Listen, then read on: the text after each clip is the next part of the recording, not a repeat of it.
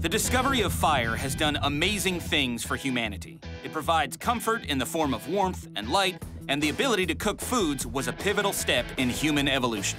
But it also has its dangers.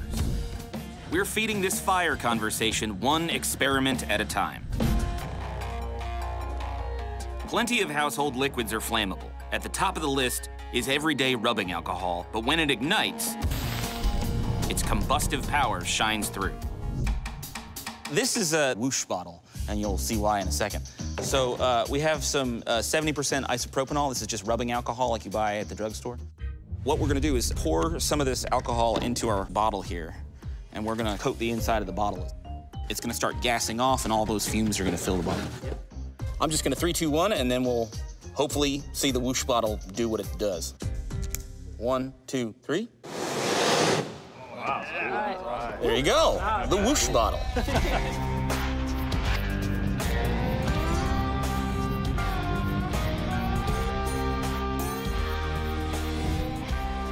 Coating the inside of the bottle allows the isopropyl alcohol to evaporate from a large surface, creating a flammable vapor inside the bottle. Fire shoots out of the top of the bottle because flames are pushed by expanding gas. And while the lip of the bottle can melt, it doesn't here because the reaction is so fast. The fire goes out before it gets hot enough to start melting the plastic. Let's see how changing up the concentration of each alcohol affects the heat of the flames and how fast they will burn. Can I have 3 of y'all come forward, and we'll have a little bit of a competition? All right, cool. So everybody kind of stand behind the bottle. So we have 3 different concentrations of alcohol. These first 2 are isopropanol, 70%, and then 90%. Now down there, we have 100% ethanol. There's almost no water in ethanol, so that should produce a different reaction. I think I'm set up to lose, because I think mine's gonna burn a little bit slower. Thank you. Why do you think it's gonna burn slower? I think because it has a little bit more water than theirs did. Here we come in the middle. Everybody ready? 3, 2, 1, go.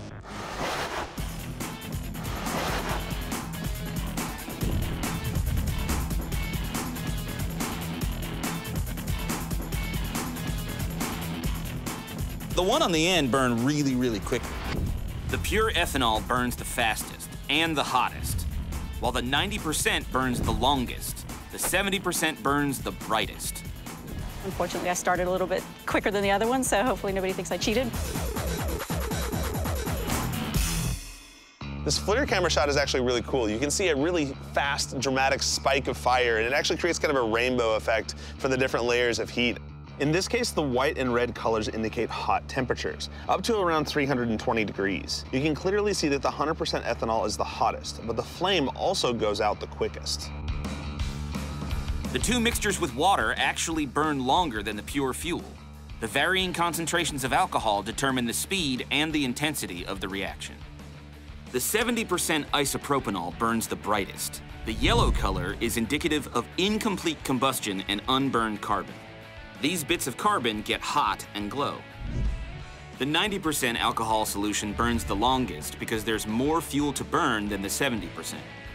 And the 100% pure ethanol burns the fastest. Ethanol only contains 2 carbon atoms per molecule. The lighter weight causes it to evaporate quickly and mix with the air, burning faster. We've seen how some household chemicals behave when ignited. Now we're looking at a potentially more flammable fuel. We're not going to be using alcohol as our fuel this time. We're going to be using gasoline. Flammable or combustible liquids like gasoline do not burn. It's the mix of their vapors and oxygen in the air that burns. We're going to be actually pumping oxygen into it. We don't want to stand too close to it. If any kind of like static charge or any amount of friction were to occur, we could have a detonation. Our whoosh bottle is facing the ultimate test. This time, we're filling it with gasoline and oxygen. And I have a battery connected to it to send electricity to the gas to ignite it. Good luck, whoosh bottle. You guys ready? Ready. Ready. All right, clear. 3, 2, 1.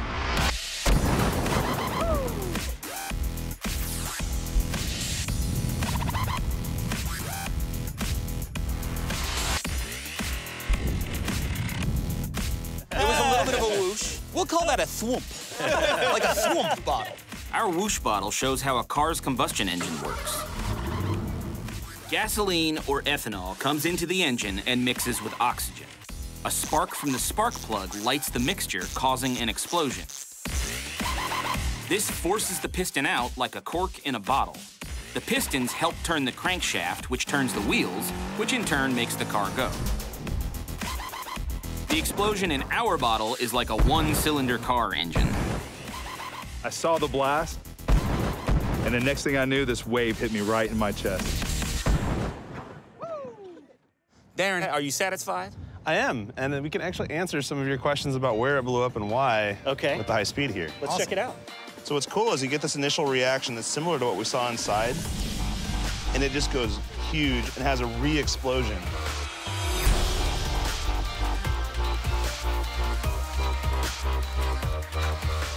Wow. After it hits. And yeah, look, it went the opposite side of the handle, exactly opposite of the handles where the explosion happened. I think the major takeaway here is you don't do this at home. We had a bunch of professionals that made sure that we weren't going to kill ourselves here. And we can make it look cool with crazy cool cameras. So there's that.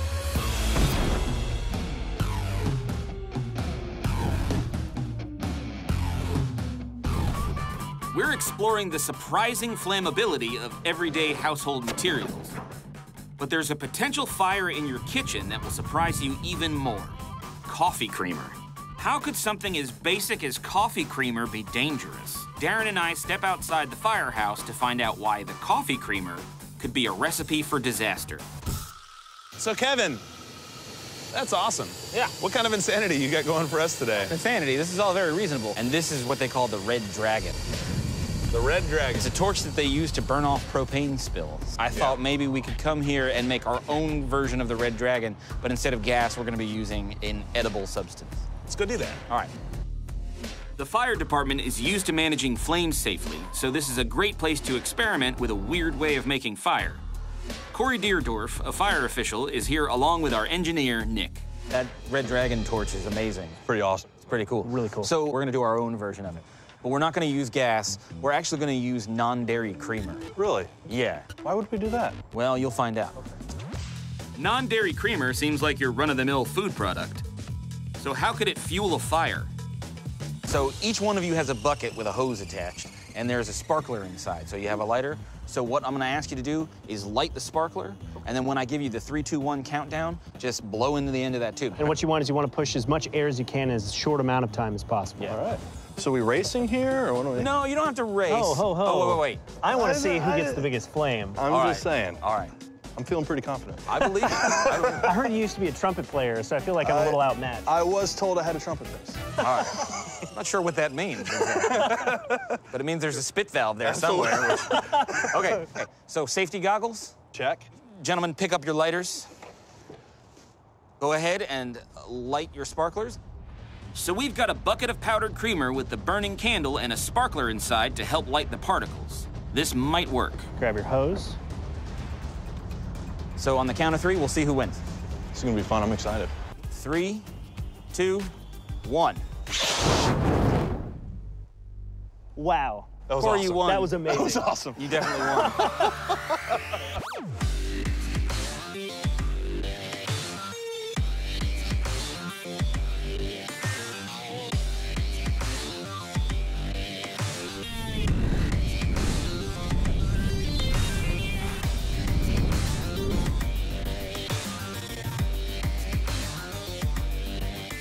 So Corey and Nick blow into the creamer, causing it to atomize into the air.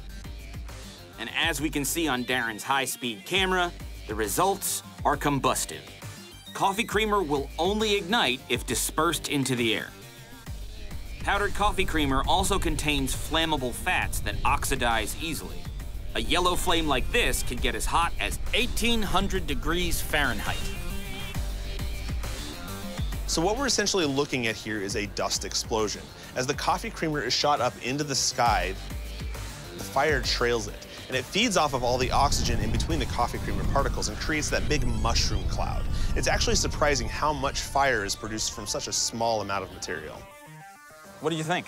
That was incredible. Yeah. You know, it was something I really didn't expect, especially out of something that you just put in your coffee. Yeah, those little particles of non-dairy creamer have a high fat content, so they burn really, really easily, but they need oxygen. So when you blew through the tube, you were dispersing a lot of oxygen and separating the particles, and that oxygen allowed them to burn really, really easily, and so we got a big cloud of fire.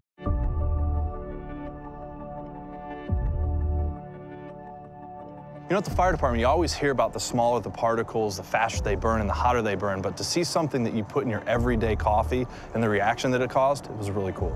A long time ago, there used to be a lot of common fires in bread factories and grain silos and things like that, and it's because of this kind of particle. Guys, it's incredible. Have you ever had any experiences with like dust fires or like lint in the air causing fires? Oh, absolutely. The smaller the particles, like you guys said, the faster that it burns and the hotter that it burns. Yeah. Playing with fire is fun, but it's time to cool off. 우주에서 가장 재미있는 채널 디스커버리.